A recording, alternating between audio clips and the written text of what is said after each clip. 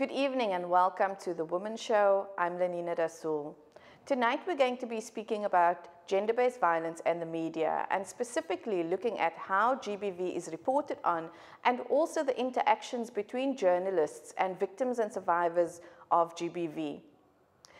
Later in the show, we're going to be joined by Caroline Peters and Lynn, who are both survivors and have spent a lot of time in the media telling their stories and also advocating against GBV. But before that, we're going to hear from someone who had a negative experience with the media after a trauma and hear how that affected her. Let's have a listen.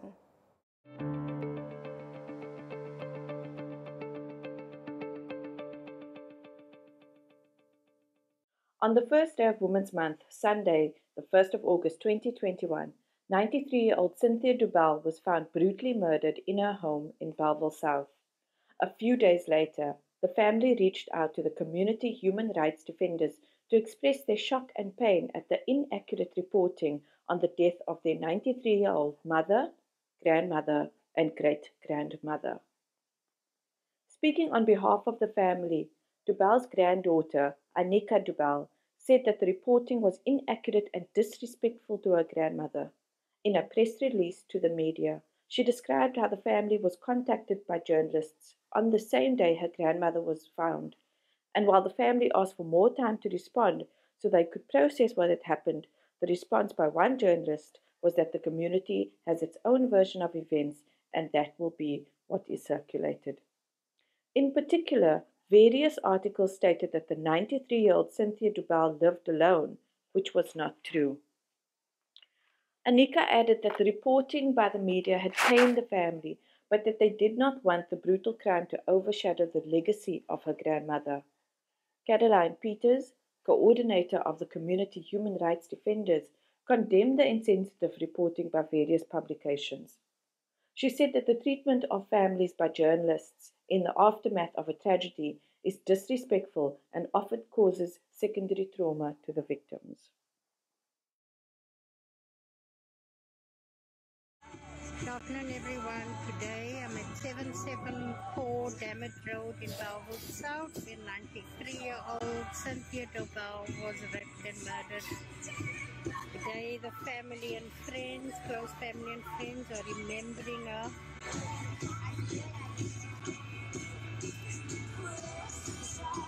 The 25-year-old accused who lived in the house with her was arrested and is appearing at Bellville Magistrate Court on Thursday morning.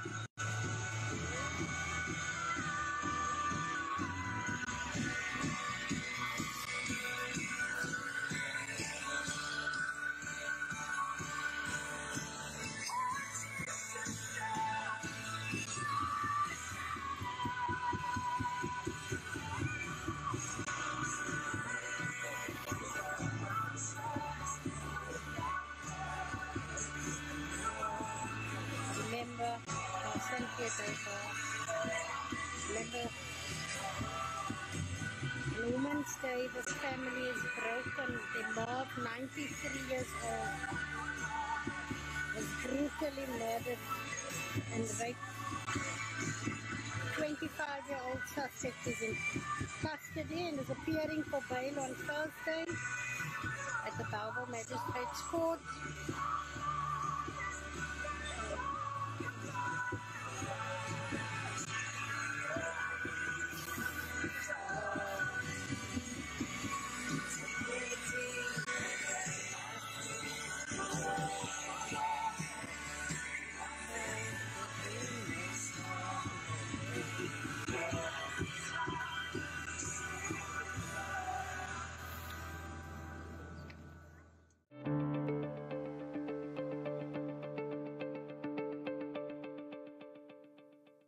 We are going to take a short break and we'll be back with more after this.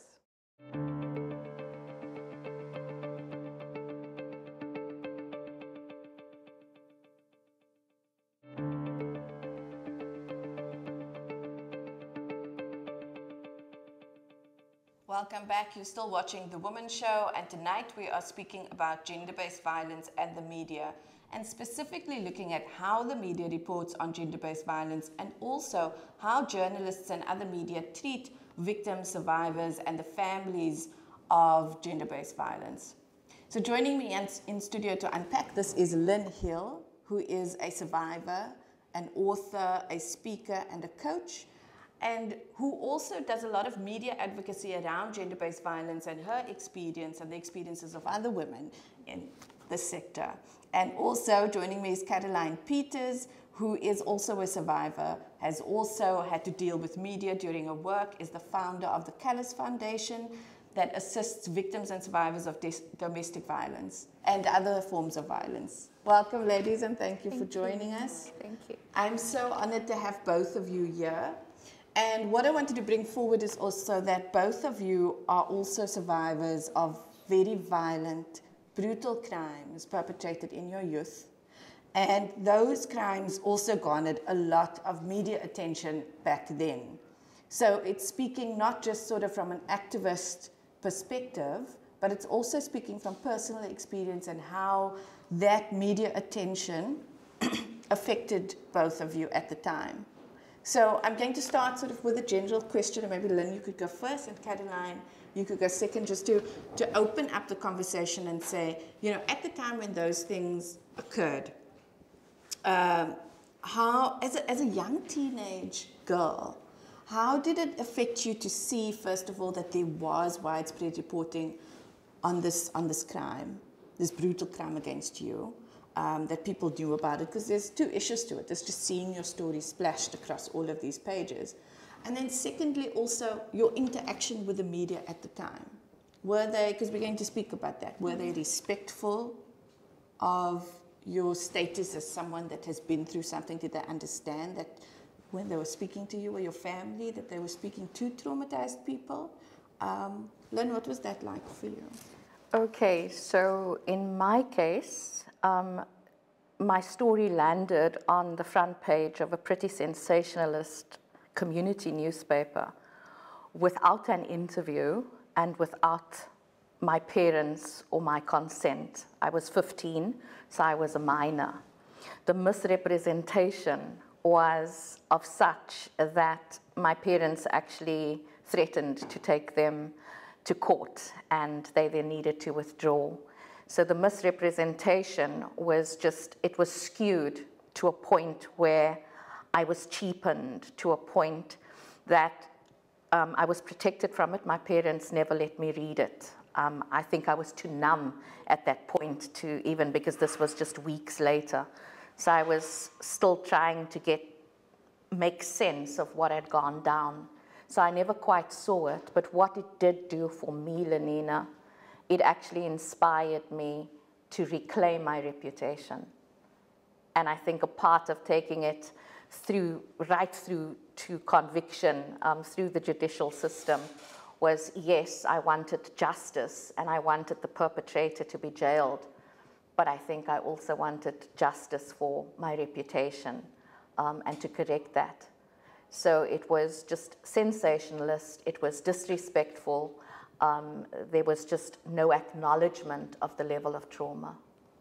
And I mean, that in itself is an injustice, having to, just the fact that you were judged, that there was a reputation to reclaim. But yes, we do know that not just in media, but in general, that women are asked and judged about what were you wearing, why were you where you were at that time. Absolutely. Caroline, what was your experience and like? I know, you know, for a lot of survivors, Lenina, I know that already you feel the shame, the guilt. One of the things, I was also 15, and for me, there were no media at the time. I must just correct that to you. There were no media at the time, but remember what we call the community media. So news spread fast. I lived in a community where if something happens, everybody knows.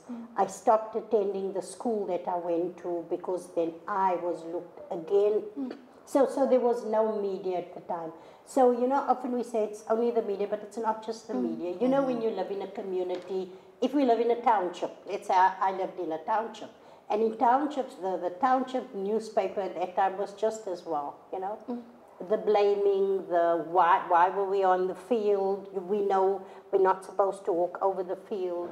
And remember in my case also, my friend was killed, and if it wasn't for me, that wouldn't have happened, you know. I took her along with me. So all that guilt that you walk around with at the time. So when this happened to me in 1980, there was no media. And I'm actually glad that it wasn't, but sometimes I also feel, was it not that important? I can't remember, and Lenina, to be quite honest, I don't even know if there was media, and I don't want to remember. Because now that you mention that, that's also interesting to me.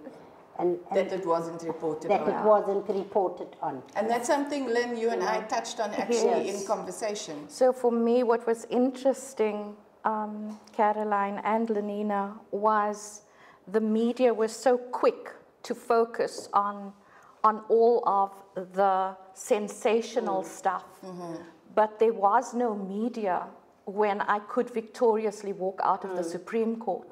That is very interesting. Yes.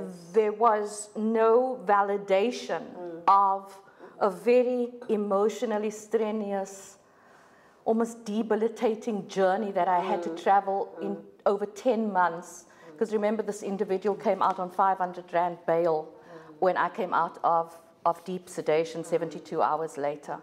He lived in the same community. When the case was shifted from the regional court to the Supreme Court, I was grateful, but that was 3 additional months of hell. So I had gone through all of this to speak out for those whom he had allegedly raped before me. The fact that he was also a member of my church contributed to what Caroline alluded to earlier, that hectic judgmentality. Whose side are you on? Which family side are you on? So there was that faction to deal with as well, which I was unable to deal with as a 15-year-old. But the judgment, that is a persecution in itself. That is secondary victimization in itself. What I call, Caroline, that irrational blame and shame. You don't know why you're feeling it, but you're feeling it. And it's irrational because you are not to blame for this. You have actually been violated so deeply. So where was the media when he actually was convicted? He didn't get 25 years. I was promised that. So the system failed me. He only got 10. But where was the media? Why did they not report on the victory and the justice? And the fact that it was 10 years instead of 25 years even. Yes. Yeah. But for me, I always say a conviction is a conviction, whether you went to prison for a year or 10 years. And I know as a survivor we want life, but for me that in itself is a victory. Because if we look at conviction rates and successful conviction rates, 7%. Well, Lynn and I were discussing this, and we're flitting between, the Medical Research Council at 8.6% in 2017, they reported on. We've seen roughly 10%, roughly 14% here and there. I say it's probably between 7 and 8%. If you look at the reported cases and then you look at successful convictions. But I just want to add to that, one of the things that victims or survivors walk around with, if only Lynn just touched on the guilt that you feel, the shame that you feel. If only, if only I didn't do this, if only I didn't do that, how could I have, so that in itself says that. If I look at the case with the Dobal case that we just had on the 1st of August. Yes, but Caroline, I want you to actually, for context, for our viewers, there was a case, a 93-year-old woman, Cynthia Dubel, was found raped and murdered in her home in Bellville South, Cape Town, on the 1st of August, which is the beginning of Women's Day.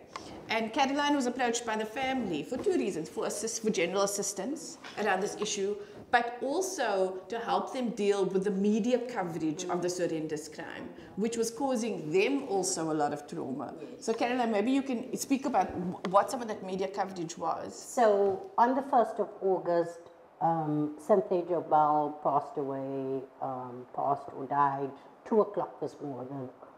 The early hours of the morning, around 2, that's what we've just heard. But I mean, the family then later in that morning discovered her and that. So on that day, after the family discovered, and you know how quickly the community newspapers are on the scene. And so they were there, they got there after Cynthia Debal left her home. The family was still at the scene. The reporter then called one of the family members and asked her what happened and asked her for more details, and there's voice notes and SMSs, you know, and she said to them, we're not ready to speak to you. Because you can imagine, it's a 93-year-old grandmother that they've just lost so brutally at the beginning of Women's Month, and the perpetrator is a family member, you know. So it was heavy to deal with on that day.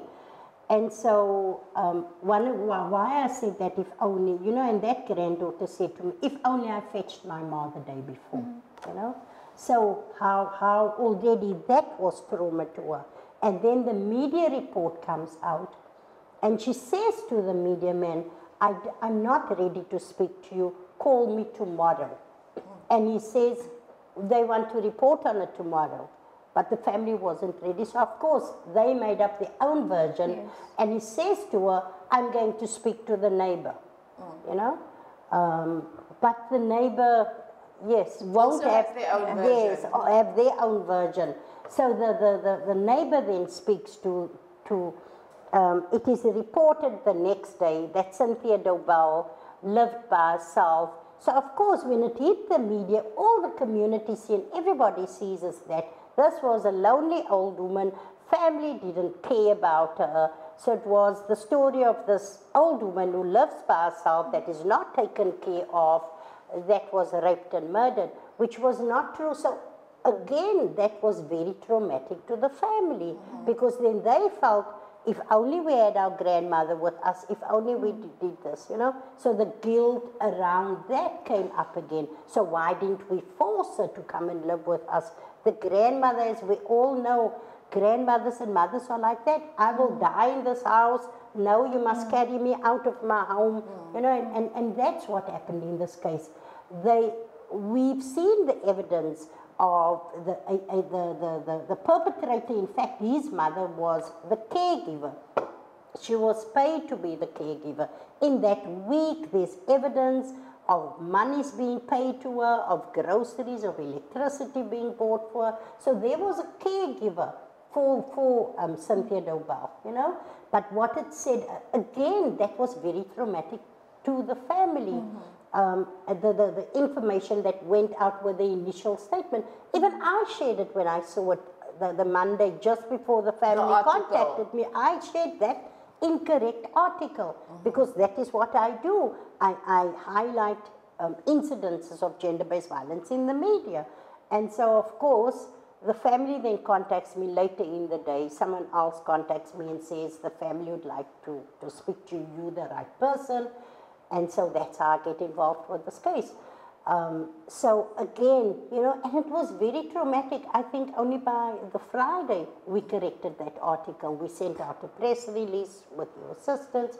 We could send out a press release after you interviewed the family, and then by then the family was too scared to speak to any media person. Yes. And I assured them that, you know, you will be sensitive to the matter. We will, you know, and yeah. So that was the first time the family actually spoke to media. So anything that the media reported on before then was just purely sensational. Look, before we said rape and murdered, the media only said murdered. And then, of course, now, I mean, I had someone that contacted me yesterday. Where can they find the post-mortem report? A journalist.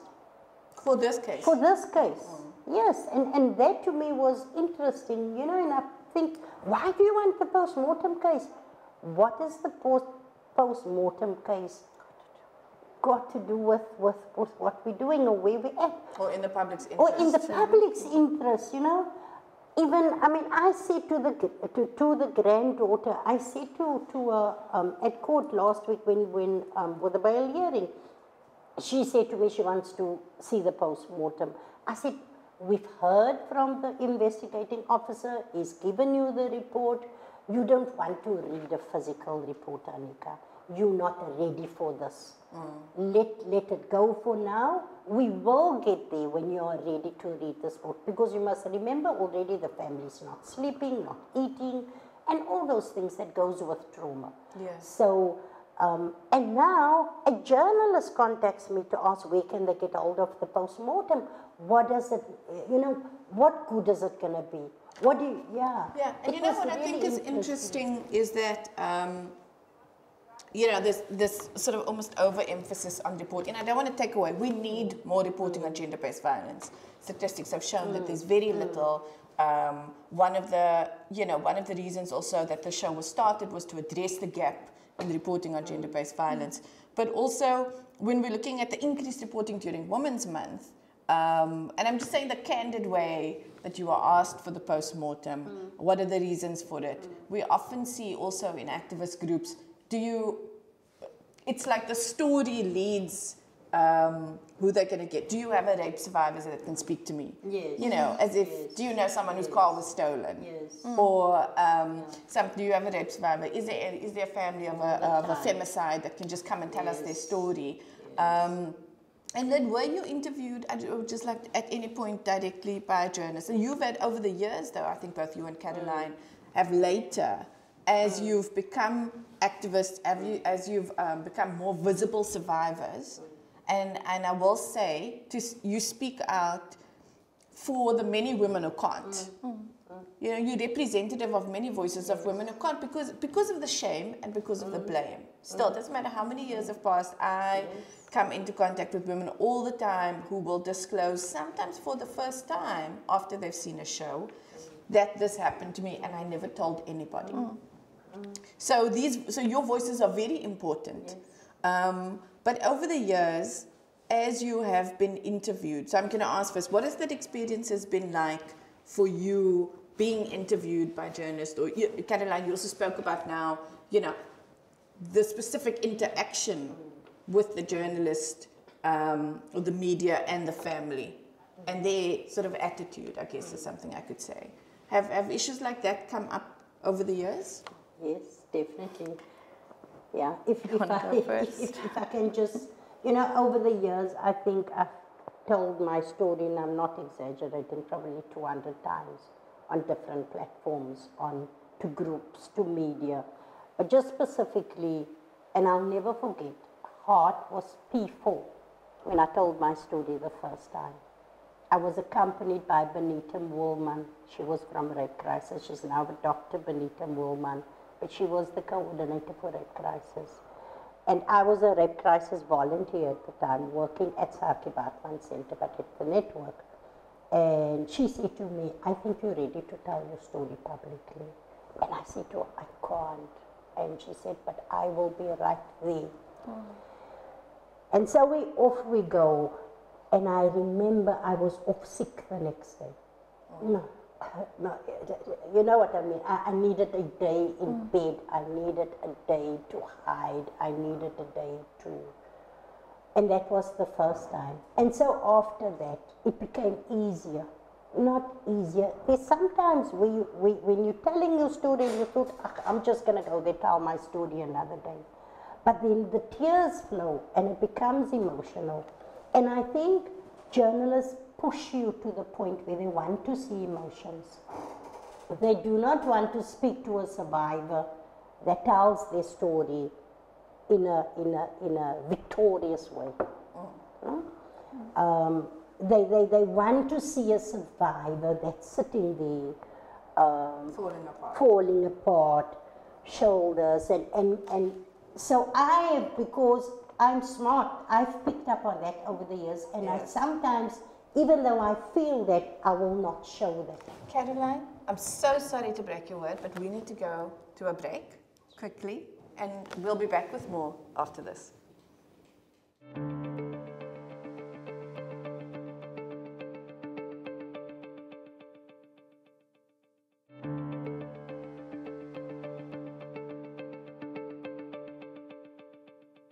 Welcome back. You're still watching The Woman Show, and we are speaking about gender-based violence and the way it is reported on, as well as the way that the media interacts with survivors and the families of those who have been affected by gender-based violence. And joining me is Caroline Peters, who is the founder of the Callus Foundation and is also a survivor of violence, and Lynn Hill, who is the author of Butterfly My Soul Got Wings. She's also a survivor, a coach, a public speaker. And so, ladies, before the break, we were speaking about your personal interactions with the media over the years as survivors who have bravely come out and started telling your stories. Being a voice for the many, many, many survivors we know who can't speak out about it.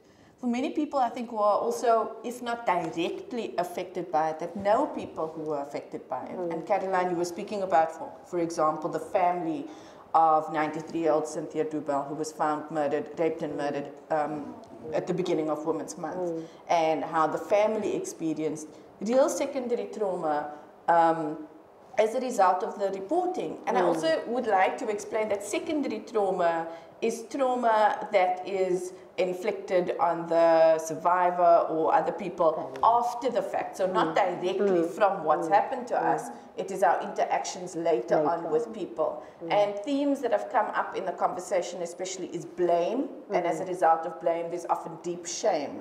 And it's interesting for me, who's also a survivor and very strangely and coincidentally was also 15, and I had opened the door to someone.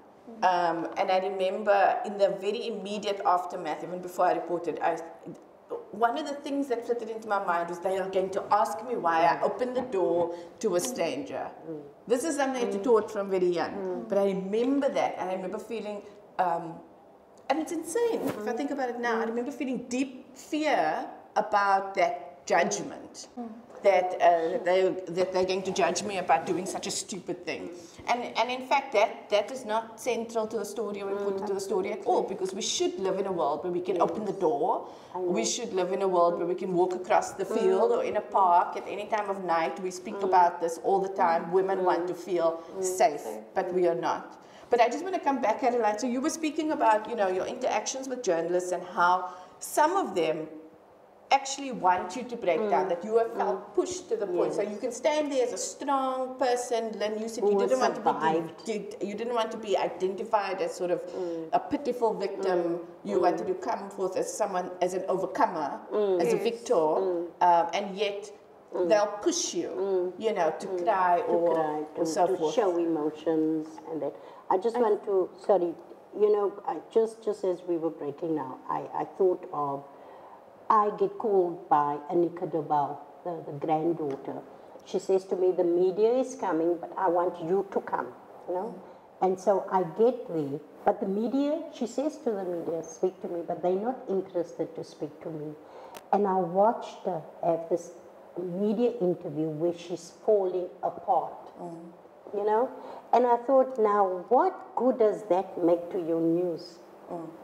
Because she's babbling, because she's distraught.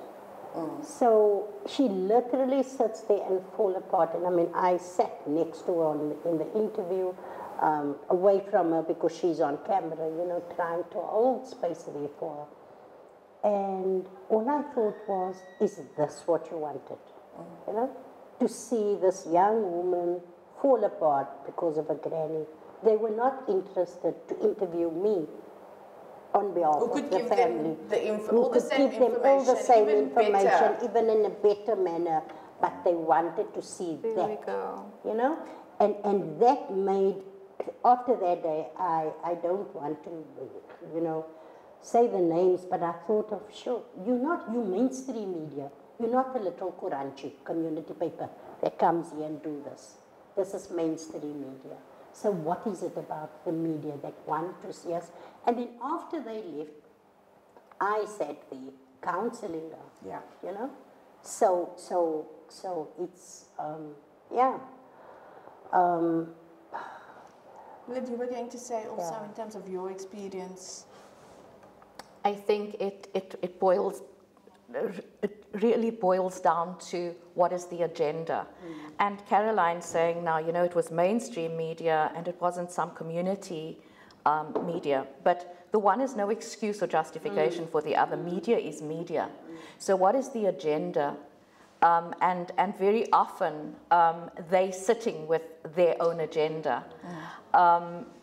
Where just a few weeks ago, I was part of an interview, and 5 days after the photo shoot, after the interview, National magazine, I get called and I get asked about the rape at 15. So two things came out of that, about the rape at 15. Can you give us the individual's name? So 1.5 hours of interview, another 1.5 hours of photo shoot, 3 vested hours of my time already, which I'm not paid for, by the way, never paid for, by the way. 5 days after that, I get this call out of nowhere. His name, when you were 15, his name and surname, please. The date of the court, please. 39 years later, we actually need to check that there was a conviction. Because if there was not a conviction, then we're not going to publish your story. Oh, wow. That for me was, I tell you, Lenina and Caroline, I was flattened. I was deflated. I had a sense of, you got to be freaking kidding me. So you take me through that detail, which I relive, and you want the detail, and I give you the detail. You tell me, share what you're comfortable with. But you're also asking me questions related to that detail. So there's that dubiousness. You then say to me, after you asking me for that, you say, we're only also going to report and emphasize the conviction, the convicted rape. We're not going to go into your second rape because there was no conviction. So what is your agenda? Why don't you go into why there was no conviction? Because what would have come out of that particular story is a fallibility, an increased fallibility of a system in terms of police attitude, which is secondary victimization, because attitudes and omissions form part of it. So you had the attitude of the police can't even remember the area in Johannesburg now. And you also had the absence of a rape kit. Beyond that attitude, Fourways Mediclinic had no rape kit. Why are Mediclinics not accessing rape kits? So you went there, but there was no rape kit? No rape kit, but I went there because I was being treated for severe shock to a point of you know, getting a stroke. But there was no rape kit to even then almost fill the gap in between the non-cooperative police. So again, you're not going into, because you've got a certain agenda of what you want to report on when it comes to my life. And this is why we spoke about conviction rates. So if you're only focusing on women's stories where there has been proven conviction, what does it say about the level that even we as empowered individuals, because media actually sees themselves as empowered individuals and in touch with current reality, what does it say about your attitude towards those who actually don't reach conviction? And we would know what it takes to reach conviction, that it's not that someone doesn't report it, it is on technicality that stuff gets thrown out. So what about the other stories? Why are we only hearing stories where there is conviction? That is minimization of trauma just there. That is you literally saying to a victim of trauma, your story doesn't count because it's not dramatic enough. I know of production companies where detail was required in such a way that I was said, Lynn, give us as much detail for sound effects. Sure.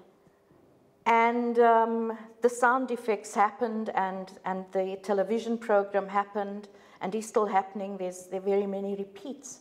But I also know victims who were not shortlisted for that particular channel because they were drug raped. So there was no sound effect. And that is harsh. That is harsh. That is harsh. That, I believe, is another level of social injustice just there. I want to ask you, Lynn, because obviously, you know, I'm a journalist. And I want to ask you, when you got the call, I think, just asking about to verify the convictions, because I understand that's what they were doing. But was it the same person that you interacted with during the shoot? Because I would think from a logical perspective, so one, from a logical perspective, if I were doing a story, but also second, to take actions to minimize, to understand that actually a survivor coming onto your show to tell their story is a traumatic process. So one, to understand that. And the second thing, what can I do to minimize the trauma for the survivor is do your verification up front. Absolutely. Understand what you need to get out of this article up front. Be transparent. Absolutely. And actually have some conversations before the time so that you know what to expect. And I will say that I've been in contact with both of you the whole week for us to sort of unpack what are we going to discuss here, what you're comfortable with and not comfortable with. But you see, Lenina, media do not understand secondary trauma. So you would have the journalist and then the producer, whoever else is part of that show. Like if it's your show, you call me, you speak to me, you know. There's no more than, so with other people, there'll be 2, 3 people involved in your story. And telling your story, it's very personal, it's very intimate. And I don't think, because you stand on a stage telling people, I've stood on stage telling hundreds of people my story, but then I look at one face, and I'm going to tell you, I look at one face in the crowd, and that's where I speak to. And I almost have to prepare myself mentally and emotionally and block out all the other faces and speak to the one face. I find, and that's what I've been taught. Find a space in the crowd and speak to that person. And that's your way also it's my way of being able coping. to withstand sort of the telling of the story yes, again. But now with media, there's a whole lot of them, and it's like, it's just like you're telling a story and nobody understands that there's still emotions and feelings involved when you tell your story. There's no person in the room. I mean, that is why when we have storytelling, we have someone in the room that can hold space, that can, so so one thing the media has to be aware of, there needs to be someone that is able to support the survivor emotionally. And like I said to you, and so many times you stand and you tell your story, but nobody comes and say, thank you for telling your story. That must have been hard for you. Acknowledge that it's not easy, whether it's my 200th time. And that could be the day where I'm not having a good day and I'm going to need someone in that space, but just someone saying to me, thank you for sharing your story. That must have been hard for you. You know, and be that, say that. And on that, Caroline, you were speaking about also earlier, you know, your first interview where you needed a day in bed after. Yes. Lynn, I know you've also spoken about actually afterwards finding yourself needing a debriefing, needing something, and that's led to conversations about, well, should we as media, and I include myself, you know, should we as media have resources available to survivors who come on and tell their stories afterwards? Absolutely. I think the one episode that I went through just flew up to Joburg for a day. This was the episode of production. So the one that you had asked me was print media, where Caroline had mentioned different players. So to answer that question, it was the same journalist. I must also say that I have never ever been treated intentionally with disrespect or non-compassion. And the thing for me about speaking on this platform about secondary trauma is that we need to increase and raise the awareness, because some of it is unconscious and unintentional. Because journalists as Caroline rightfully said, don't necessarily understand secondary trauma. And if that is the case, and we as victims are saying that this is a gap, then it is a gap that requires responsiveness, constructive responsiveness. So those who are in contact with victims then actually need to go on their training. But it does not replace the actual fully fledged psychologist who needs to be there for purposes of debriefing, especially when you are called as a victim for the level of detail. So when I got back on that plane, so I had to not go through one rape story in detail, I had to go through two. And that was only one year after, or a few months after the second rape. And I remember getting on that plane that night, feeling just flat, finished, deflated, asking myself, what the hell was this about? What are they going to do with this again? Is this actually, so number one, I'm not paid for that entire day as a fully fledged practitioner, professional. And having this person's face in my face, a face that I tried to forget for what, 37, 38 years, having this face in my face. And then realizing, but my gosh, here I am as a counselor, as someone with a background in clinical psychology, and I am struggling. Oh, and that was, I think that flattened me more.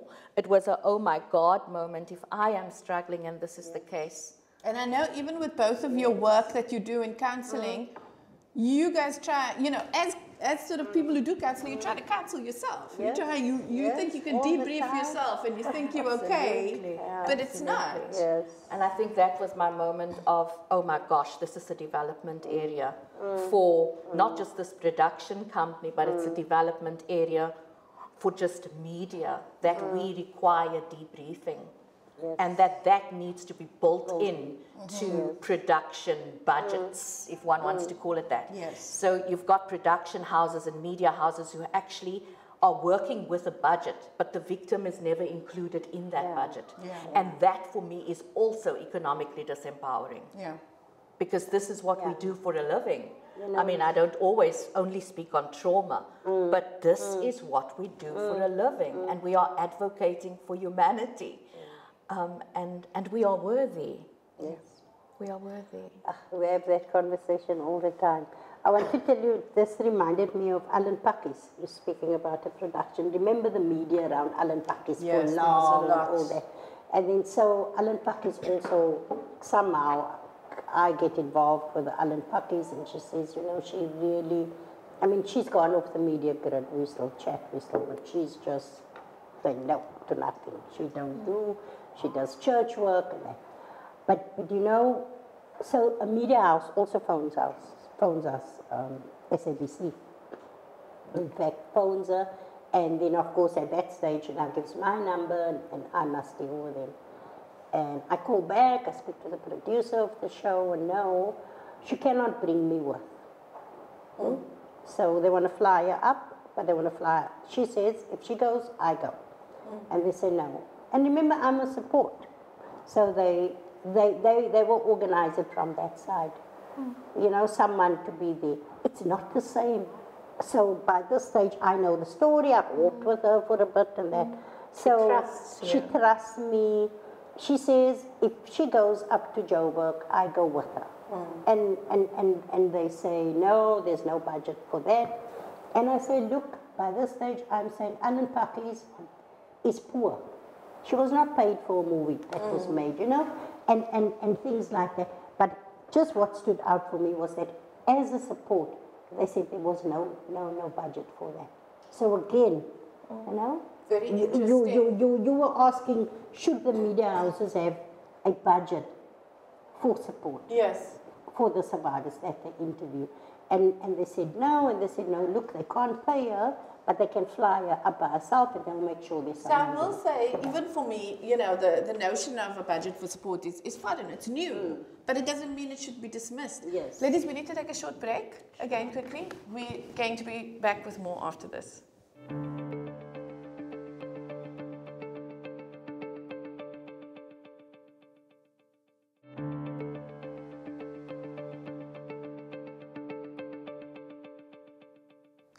welcome back. You're still watching The Womxn Show, and we are speaking about gender-based violence in the media, the way the media reports and how they interact with survivors and families of gender-based violence.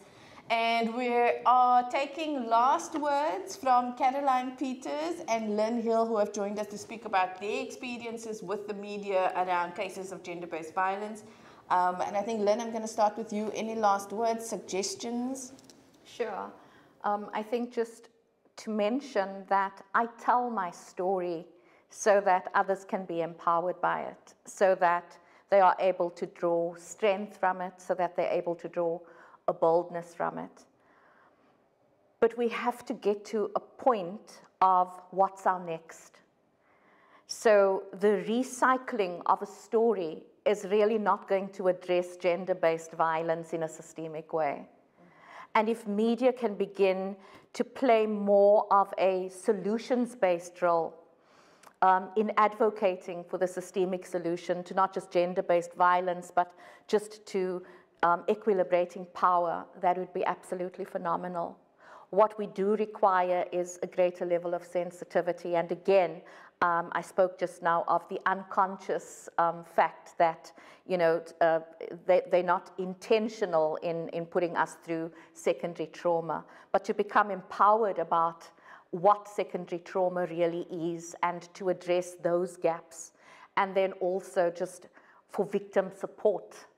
If you're wanting our stories, just give us the support. Give us the economic support we need. We actually need to use our cars to get to interviews as one of the most basic needs. So there's that, but most importantly, that psychological support. Thank you, Lynn. Yeah, sure. Just, I also want to echo what Lynn just said. You know, for me, I tell my story to give other women permission to share theirs.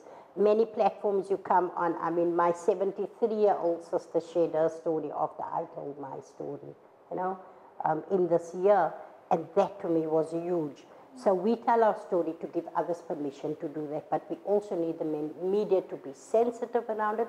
And I think if we want to dismantle GBV, we need a whole society approach. And we need the media. The media plays a huge part. If we look at what happened last week with the reporting on the teenage rapes, not rapes, it should be teenage rapes and not teenage pregnancies, because 10 to 14-year-old girls pregnant, teenage pregnant, is statutory rape, and 934 of them in Gauteng, 314 of them in the Western Cape. So the headline says teenage pregnancies, it should read teenage rapes. You know, so the way the media, the words the media use, what the headlines, and that is what we need to sensitize the media also around.